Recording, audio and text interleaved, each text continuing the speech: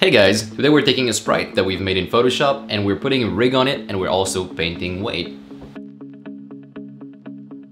What's up guys, welcome back to the 4th day of Monk March.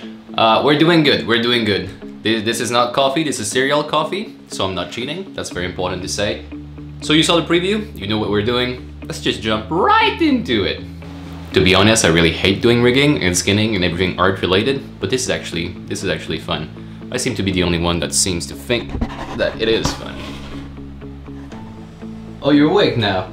You're gonna watch this episode. And if you don't create your own sprite, you can find mine over on the website. This time around is going to include animation as well because I've decided to package today's video and tomorrow's video in the same package. So it will include animation, but if you want to see how to do those animation, to create those animation, we'll check that out tomorrow. Alright.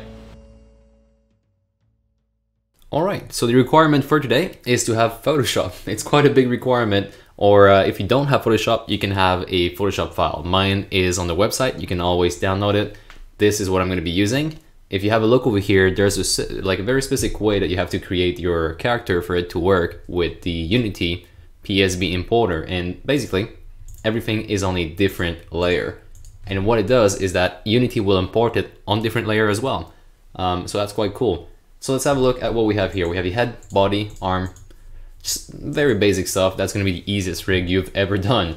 Now, when you have your Photoshop file like this, if you have made your own character, what you'll need to do here is to save it as a big file. So if we go under Save As, you're going to select the large file or large document file, so PSB. That's the format Unity will use to import this. So it is already in my artwork folder. If we have a look over here, I'm in the wrong scene, but as you can see under artwork, I have my PS file, and if you zoom in even more, you'll see that it says PSB file here at the top. Alright, so we got this thing. What do we do next? What do we do if we see the Photoshop like this? Well, we open up our window, Package Manager, and we find out the tools we need. So for this video, we're going to need a couple of tools. Actually, we're going to need two. The first one is 2D animation. That's for the rig and also the skinning. And the second one is going to be the PSD importer. Once we have both our packages, now we should see our icon in a different manner. Actually, now it's an actual prefab. If you go down, you'll see that it has all the different all the different layers we had in Photoshop. So the arms. Now I will drag and drop my prefab, and it will look something like this in the game. Of course, not rig, not skin, so we can't really do anything. We can just move it around like it's a normal picture. So what do we do next? Well, we're going to click on it inside of the project folder and open up the Sprite Editor. You can also do that by going under Window, 2D, Sprite Editor. Here you will find the atlas for your character. That's not what we're interested in though, so let's go at the top. Instead of choosing Sprite Editor, we're going to go under Skinning Editor. And then it's going to mash it up nicely just like in the picture. Now let me run you through some of the workflow that makes this very, very simple. Every time you want to click on, say, a specific pot, you click on it, you double click on it actually, and then it will highlight just like so. If you have multiple parts that you're trying to select a very, very specific spot, like say here, I can double click once, but I didn't want that, so double click again, it will select the body. And if I want to unselect everything, just double click somewhere where there's nothing. All right, so we have our mesh. Let's go ahead and start laying down some bones, just like we do in a normal, well, rig, you could say, in 3D rig. So we're gonna start with a simple bone, like the first bone.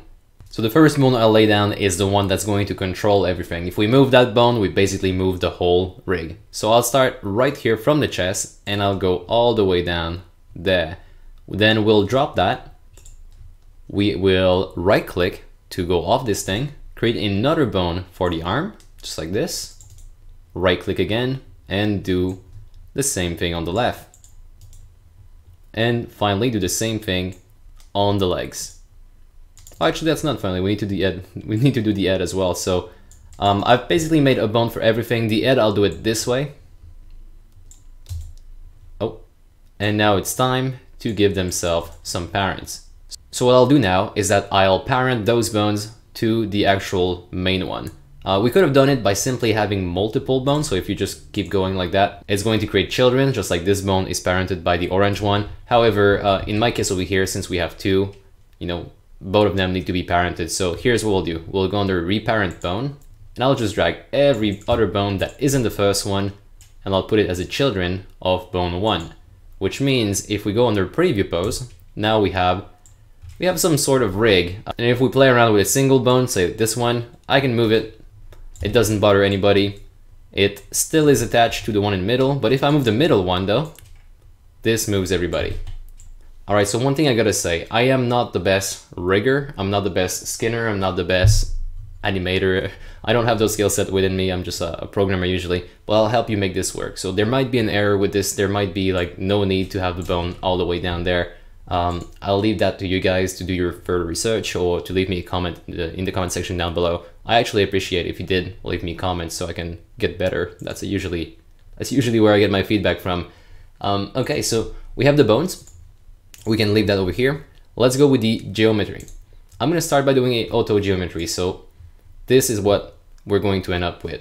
And you know, that's quite cool because it's very, very accurate. Sometimes it's not. So what you do is you edit the geometry. If you want, you can go ahead and play with the vertices. So I'll actually just put the background, so double click on the head. And if I want to modify something, you know, I can pull these around and have different graphics basically. I don't ever have any problem with the auto geometry. Sometimes, of course, you might want to be able to just tuck this in a little bit further in, but it does work fine if you don't do that as well. So I was always successful with the auto geometry, but just do know that you're able to create some more edge and make this a little bit more precise, like so. All right, so having that done, I'm gonna go over to the weight, and that's also fun because I'll do it auto weight, see what kind of result we get. And let me just make sure that I have nothing selected. So double click over here, generate everything, and let's see what we got. So all the colors you're seeing right now are associated with a bone, which means this arm over here is completely, well, almost completely green, which means if I move the green bone, it will move. Let's give it a try. And it does, but there's also green on the face and there's also green on the body, so we're moving more than just this. If we move this, well, that bone controls everything, so it does move everything. If I go here, as you can see, since we have some yellow in the face, it does that kind of result.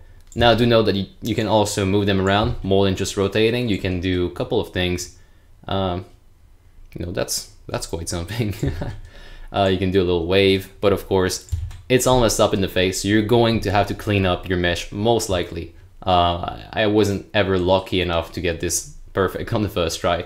So let's go ahead and start with the face. I don't like the fact that the face deforms when I move my arm.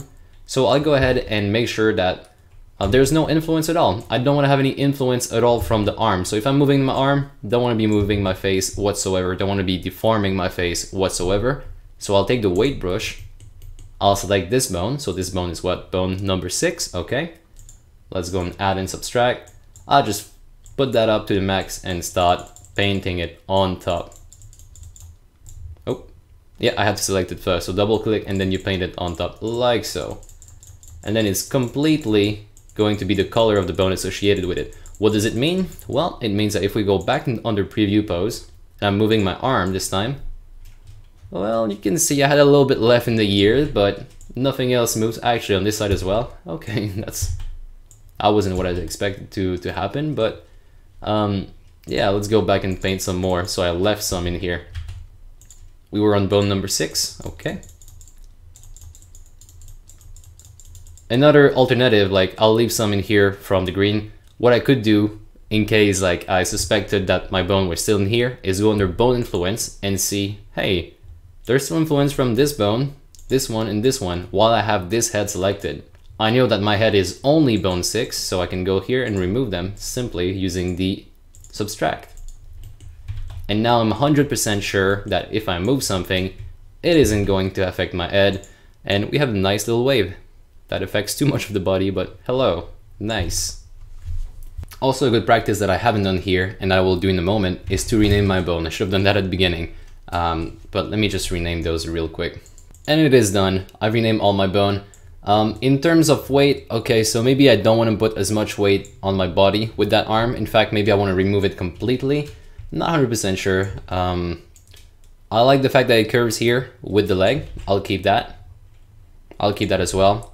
I'll just remove some from the body. So the influence the arms have on the body, I'll remove some of that. So what do? We double click on the body, go under the weight brush, and well, actually, you know what? Since we know the bone name now, we could go under bone influence and remove the arms completely from here. So right arm is gone, left arm is gone. Now it's going to put a lot more weight, a lot more influence on the body, on the other bones that were around it. So if I move this one, as you can see, now that it has more power, now that it has more influence, it does do a really weird effect on the body. So we're gonna have to go and paint that out. But the arm doesn't affect it at all, so that's a good thing. So let's go ahead, weight brush, maybe put it on the body bone, and reduce my steep and my hardness a bit. Just go and tap that in here. You can also play with it while you're modifying it, as you can see. There, it's not that bad like that. Okay, so let's go on the other side now. We're going to be modifying the influence on the left leg. Actually, no, we're going to be giving influence to the body bone and removing some from the left leg. Oops. Make sure you don't double click too fast, else you're going to select the thing beneath it. And you know what? I actually like that already. Not saying that this is a good pose, but it's working for what I want to do. That's perfect. Okay, once you're done, make sure you hit apply. Very important so you don't lose your work. So rigging and skinning in 3D is something I really hate doing. However, doing it in 2D is actually quite fun. So I had a lot of fun doing that. And that's actually how you do it. It's as simple as that. Once you're done, once you applied that, you will now have you'll now have this thing, which is basically your prefab. It has your graphic inside of it, and it also has your bones. So over here, that's my graphics. They're just lying around with the rest of the, they're just lying right here on the first level of the prefab. And then inside of that, you'll find another object. In this case, it's called body, because that's my main bone. So that was my bone architecture. And from that point on, you'll find the actual bone themselves. Now, if you want to animate this thing, we'll see how to do that tomorrow. But if you want to play around with it and pose around with it right now, you can always move these bones and do a little wave. All right, so that's actually where we're going to end today. Thank you so much for watching, and thank you so much to all the patrons that make this happen. Also, if you're watching this and you want to help us financially, you can head over to Patreon and do that, or you can help us out on YouTube. Why haven't you subscribed yet? I'm looking at my stats and I see 80% of the people who's watching right now, they're not subscribed. That's not cool. We have a video every day. You better subscribe. I think I'm done with my rant. What you think, boy?